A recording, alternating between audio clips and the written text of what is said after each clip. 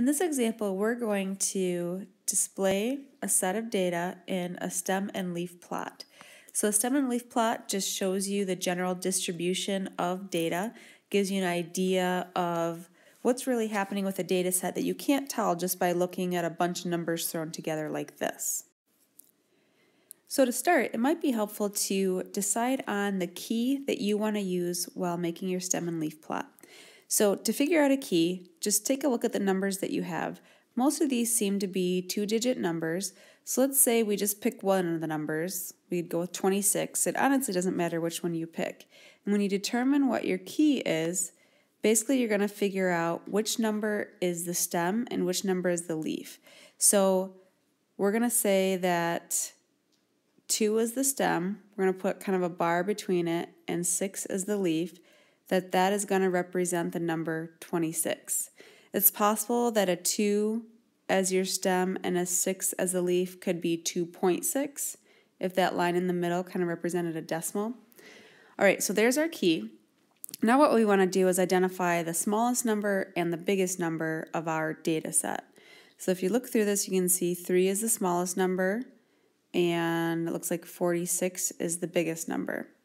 So keeping in mind that we're representing these as two-digit numbers, 3 is actually a 03, and 46 is just 46. So the first digit of each number is going to be your stem. So maybe I'll label that as stem. So we're going to do a 0, and we have to go all the way up to 4. 0, 1, 2, 3, 4. Now the leaf is going to be the second digit.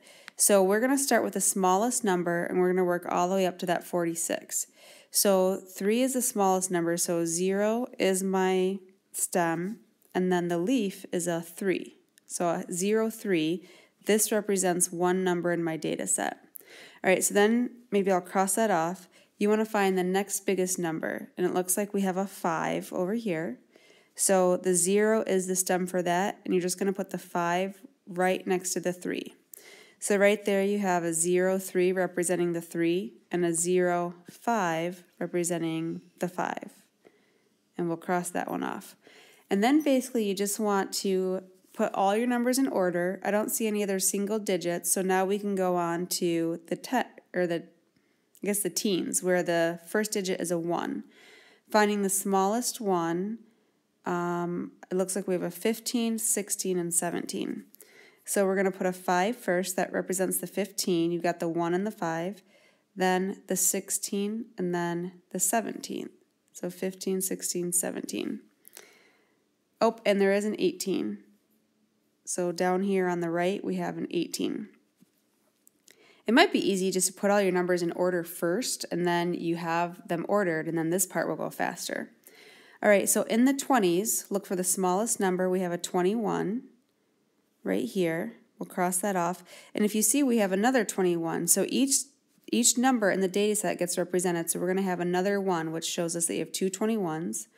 Looks like we have a 22 and a 23. Let's see, there's two 26s. So 6 and 6 represent both 26s. We have a 27 and a 28. All right, so we've got everything in our data set. The last number is the 46. Because we don't have any numbers in the 30s, you still want to leave the 3 there so you can see that there's a gap in data, and then your last number will be 46.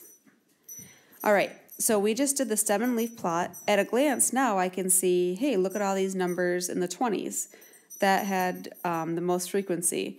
You can tell there's nothing in the 30s. You only have one 46.